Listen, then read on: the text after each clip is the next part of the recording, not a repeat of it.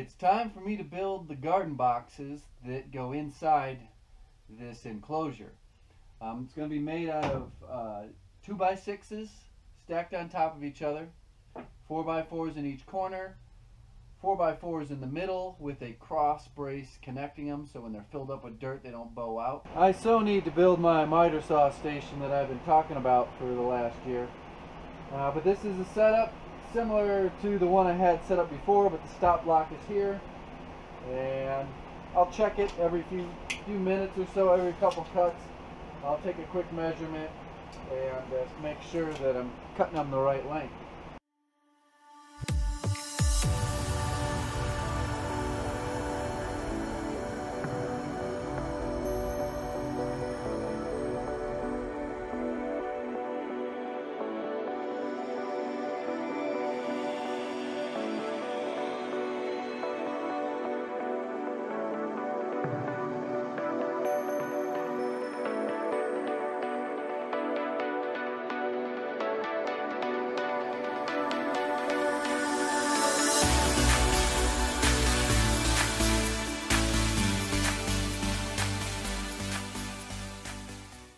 Next step is to cut 30 of these.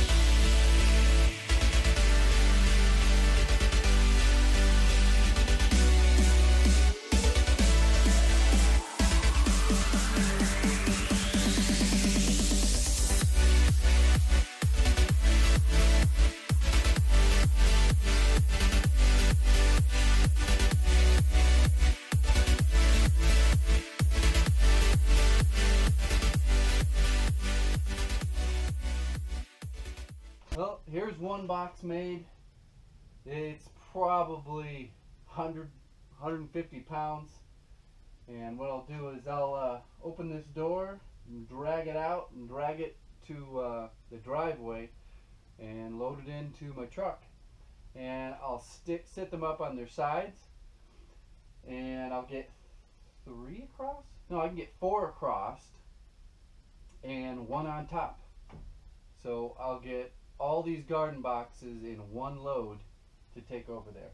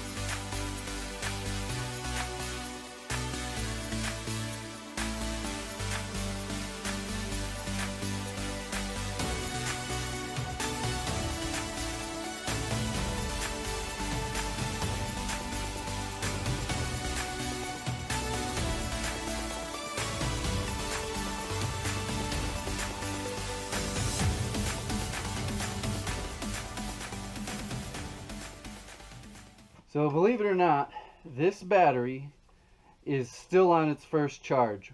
I built the entire wall panels, assembled the entire wall panels, and have now completed 2 garden boxes. And the battery, it's about ready to conk out.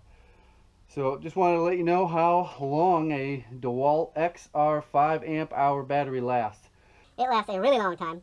Now, one other thing I wanted to show you is this tool is heating up. I've been really giving it a workout, and hopefully you can see this. Can you see the temperature there? Really not that bad. Nothing is going to melt at 104 degrees. 106, 109, about 110 degrees, and it's about 60, low 60s in here right now. Now, as for the battery, battery 75, 76, 73, 72, and the drill here, or the impact, is still low 100s. I've got 3 built so far, and I'm getting into a rhythm. So this video here, or this box, I'm going to time myself just to see how long it takes me to fully assemble one. So take a guess, put it down below. Ready, set, go.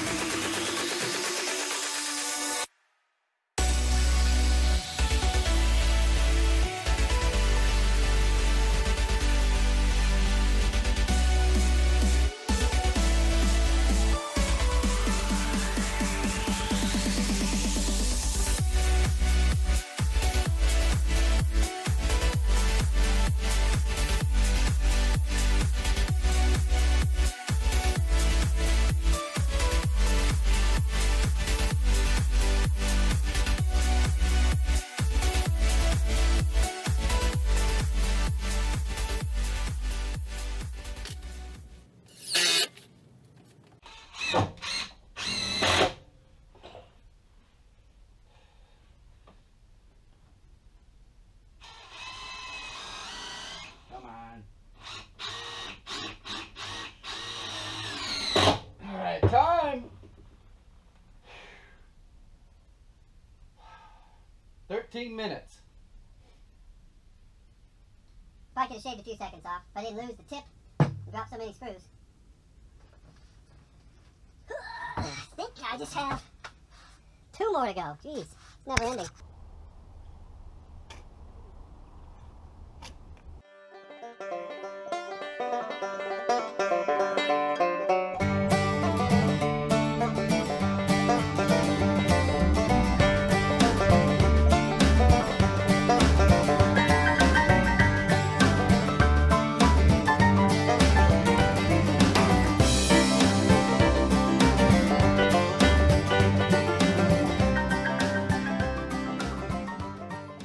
I literally had to shoehorn this thing in here. I should have made it 1 inch shorter this way. Got my first load of dirt.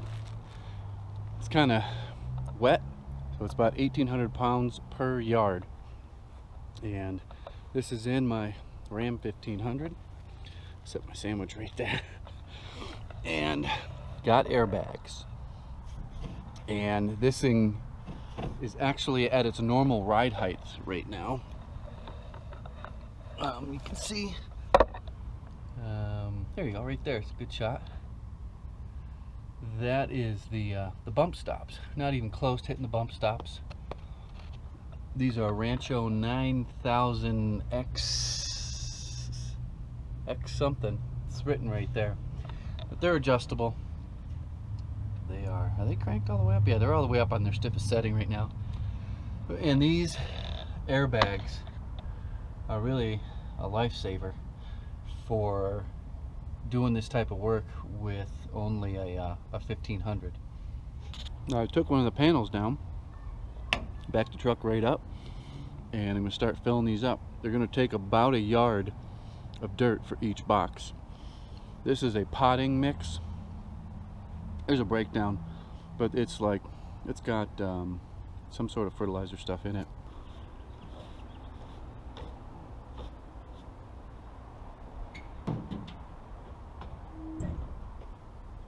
Haven't taken anything out yet, so this is about what you can expect a yard of dirt to look like in the bed of your truck.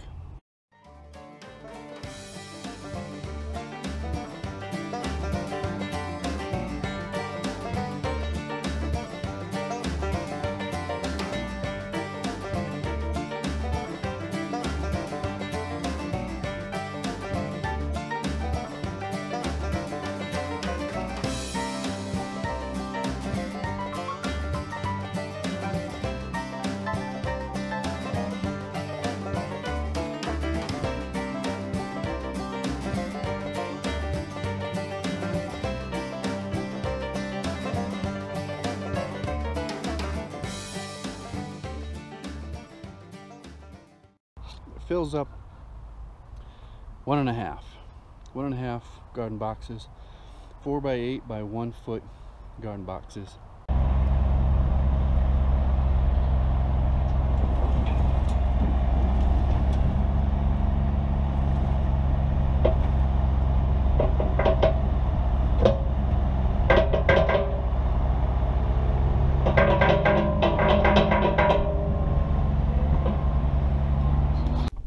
Piece of cake.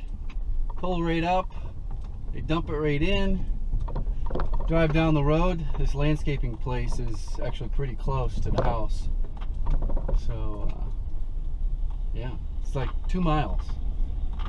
Now this, like I said, a yard of dirt varies on its weight depending on how wet it is. We've had some rain, and so it's a little heavier. This half-ton would probably be on the bump stops if I didn't have the airbags. Now, I'm not going to get this truck up over 40 miles an hour, so I wouldn't take 1,800 pounds to 2,000 pounds on the highway, mainly because of the tires. Tires on this is like a light truck, so the tires that are on this are not rated for that much weight. The next one, the next truck, oh, I can't wait. Can't wait. I'm going to build the biggest, baddest work truck, but I gotta wait. It'll probably be a year from now. I would like it only to be 6 months from now, but heavy-duty work trucks are ridiculously expensive. Even used ones are into the high 40s.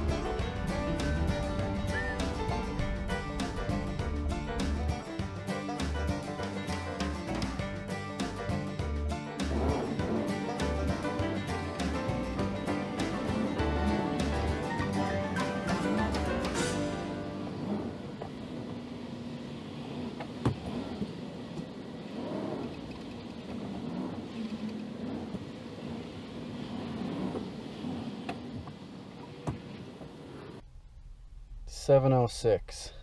Now I put in a good day's work, and I really want to call it a day and go home.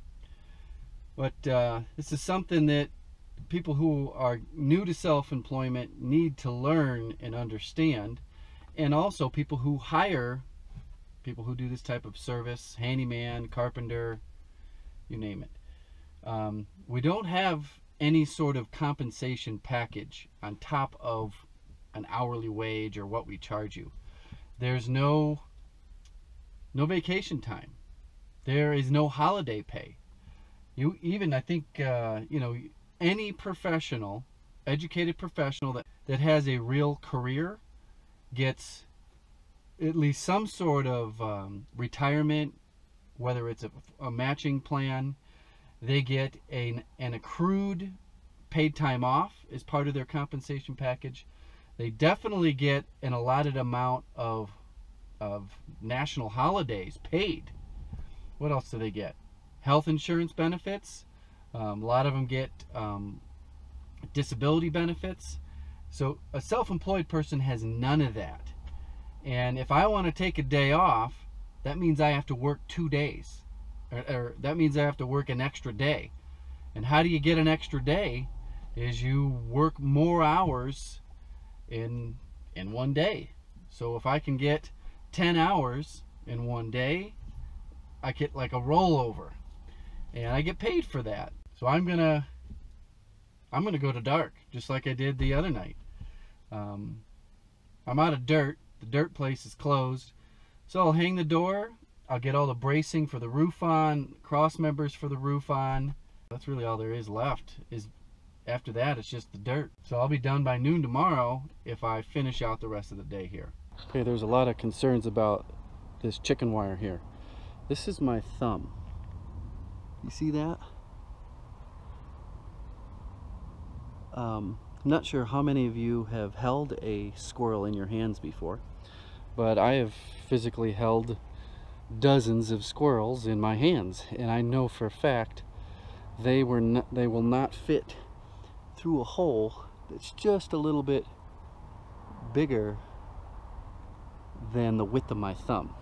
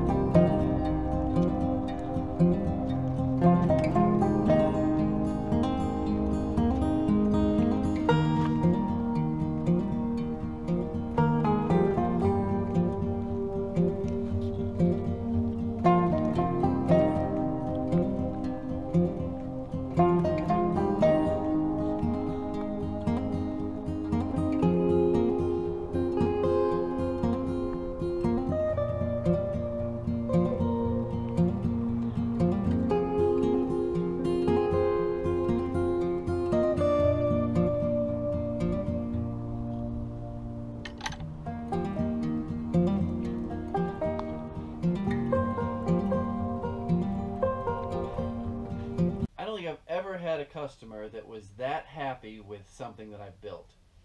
She was taking pictures, she was tweeting it and putting it on Instagram and sending it to her family or friends. It's going to turn into a lot of work. She's already got a huge list of things that she wants me to build. So it was a great project. Even though it was short notice and it was a few long hard days, it's going to pay off tenfold. A few things I wanted to mention before this video is over. There was questions on nails versus screws. Wanted to tell you about the screws that I used and why these are the best product, off-the-shelf product. You get these right at Lowe's or Home Depot. This is Deckmate, guaranteed for life. These are coated with some sort of epoxy paint. They've got a different type of thread than just your standard deck screw. What does it say here? Aggressive serrated auger threads. 5 pounds, $30. I went through 2 of these. I got a couple left over. It is a star bit, Torx bit, or I think if you're from Canada, they call it Robertson screw. But it is a T25 Torx bit on the head there. Next is the staples. The staples are galvanized staple. I'll show you the dimensions: 1/4 inch by 3/4 of an inch. The next most common question was, am I going to bolt the walls to the blocks, the retaining wall blocks? The answer is no.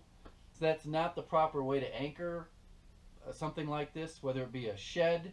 Some areas, garden sheds, it's a code requirement that they're anchored to the ground. And the most common way that I've seen to anchor a garden shed or a structure like I built in this video would be, there's these screws, kind of like an auger screw. They're big, like this, and you turn them, you screw them down into the ground, and they got a loop on them. And then you take either a galvanized or a coated wire, and you wrap it around that, and you wrap it around your building or your structure, and that's how you fasten it. There's these connectors that grab a hold of the loop. You cinch down on them, and that's how you would anchor it if you're in a high wind area. I don't think this is not going to move with just high winds. It would take a wind event for this thing to move. It's just 2x4s. Now, if this was had like side panels, like solid side panels that air can't, pass through, then that's a different story. But as it sits, I'm not anchoring it down. I don't think it's going anywhere. I'm going to try something new tomorrow for the next project. I'm going to take the camera and I'm going to record the entire day, just to give you a different view of my day as a handyman. I got a decent project.